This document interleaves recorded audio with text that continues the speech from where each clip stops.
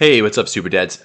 Quick one today. Just an exercise for those of you out here who use a screen a lot, which I imagine is probably all of you. And if you're noticing that your posture is not so great, particularly if you have what's called forward head, which is where, well, your head is sort of pushed forward, usually something like this position.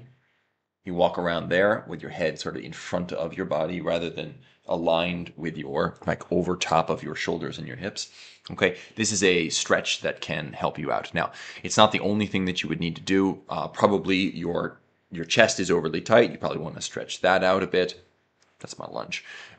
But this is a stretch that you're going to do for your neck. Now, often when people think about stretching out their neck to deal with this forward head position, they immediately go to basically putting their head back like this. And that's precisely the opposite thing that you want to do. Because if you think about it, this forward head position, what is happening is the muscles in the back of your neck and your sort of upper back here are contracted. They're shortened in their shortened position, and these muscles are lengthened.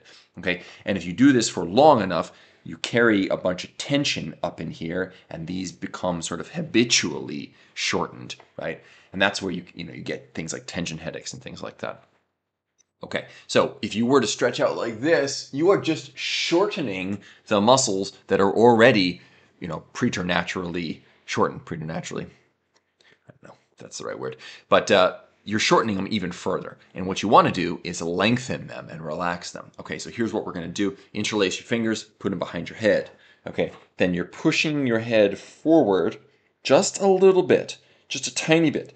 But more than that, what you're doing is you're pushing the back of your head into your hands, Now, if you do that, what ends up happening, I'll just do it with one hand, is you find that your neck sort of lengthens out like so. You don't need to do it that hard. But if you imagine that, right in here between where my elbows, my hands are, is a window. So underneath here, this is a window. I want to basically push my neck through that window a bit by pressing against my hands. So your hands, more than they're pushing you forward, are basically just a reference point to push against with your head. Okay, like so. Now, I would recommend that you also do this to either side. So you can tilt your head to the side, just slightly down like this. My lunge is calling again. And you're pushing against your hands and letting your neck sort of come through that window. You do it on the other side. And usually you'll have one side where you feel this more than you feel the other side. Okay, so this is and then you want to reset yourself. Okay, you want to make sure that your head is over your shoulders, over your hips, and resume your correct posture. Now, one thing that I will typically say to people who ask me about posture, and this question does come up more than I would have expected.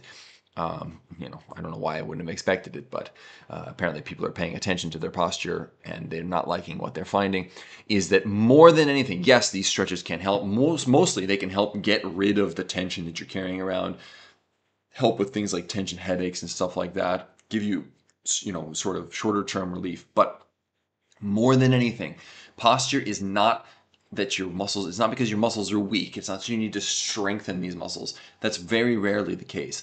Oh, okay. Just because you have a strong chest doesn't mean you walk around with your chest collapsed in all the time because your chest is strong, right? You don't need the strength that you have, potential strength that is there to be used, does not mean you're always engaging that strength.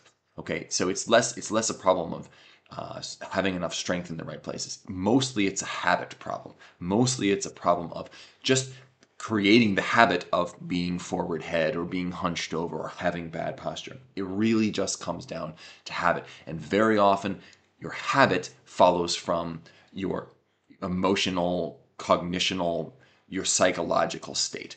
And if your psychological state is one that's hunched over and collapsed for whatever reason, you are going to reflect that in your physical manifestation. You're going to manifest it physically. You're going to embody the way that your thought patterns and emotional patterns go. Man, that lunch is really going for me. Okay, everybody. So, habitual change. Change the habit and you'll change, you'll get rid of the problem in most cases. And in order to change the habit, a lot of it is about changing the patterns of thought and emotion that you have. Okay, thank you so much. If you're interested in any workout programs or the group, the Facebook group, go ahead and join those below. Check them out below. And for everyone who comments and likes and that kind of stuff, I really do appreciate it. It means a ton to me, and it absolutely helps. You know, if I'm making a video here, it means I'm doing it instead of something else that I could be doing, right? So it does take time. It does take energy. It does take a little thinking as well. Well, just a little bit. Okay, thanks again. Take it easy, everyone.